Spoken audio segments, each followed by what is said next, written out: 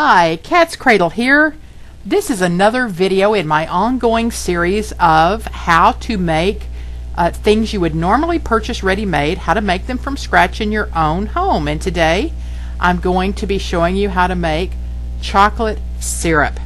There's no reason you need to purchase that ready-made when it's so easy to do at home. You start by adding cocoa and sugar to your pot, and here I'm just scraping it out of the bowl. Stir it up to get it combined. You need a pinch of salt, of course, as always. I'll post the recipe below. And I turned my element on about medium-high, and I'm just stirring the ingredients dry here to try to get them combined before I begin adding the liquid. Now, you might not know this, but if you fill a water line up to the top ring on a pint jar, that's exactly 1.5 cups. And that's what you need for this recipe. So I'm pouring a little water in just to try to moisten the cocoa and sugar and salt, and keep adding and stirring. This step isn't really important, because once your element begins to heat up, or your flame, if you're using a gas stove, it's going to loosen all that up and it will combine nicely. This is the same jar I'm going to store it in. I have these nice plastic lids that fit the canning jars perfectly, and that's what I'm going to store the chocolate syrup in. So I'm just mixing it together here. It takes a little bit to mix it because of the surface tension between the water and the cocoa, but like I said, as it heats up, it gets increasingly easy to stir. I like making this as opposed to buying the ready-made because the ingredients I'm putting in are water, sugar, cocoa, salt, and vanilla, which is all I think is necessary to make syrup, which you would hope the company would, of the commercially bought product, would put in.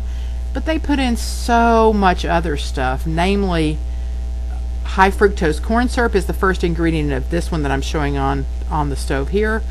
Corn syrup is the second ingredient, and then lots of additives to make it shelf stable, which we just don't need. You bring the whole thing to a boil, and I boil it hard for about 1 minute, maybe 1.5 minutes.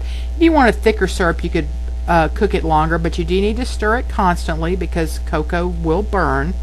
So now I remove it from the heat to add my vanilla, and that's a good practice for any time you're going to add a liquid flavoring like vanilla or any of the others, rum flavoring or butter flavoring, because they have alcohol and you just don't want to cause that to flame up. So stir it all in really good. And if you're using a canning jar, you don't even need to wait to pour it up, because the canning jars are tempered glass and you just generally don't have a problem with breakage.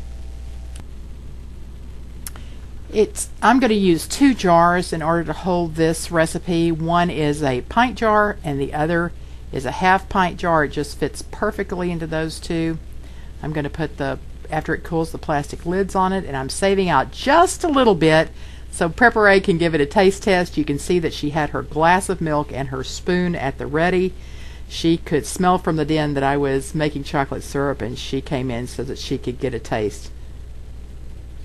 All right, Prepare, let's give it a little taste test and tell me what you think.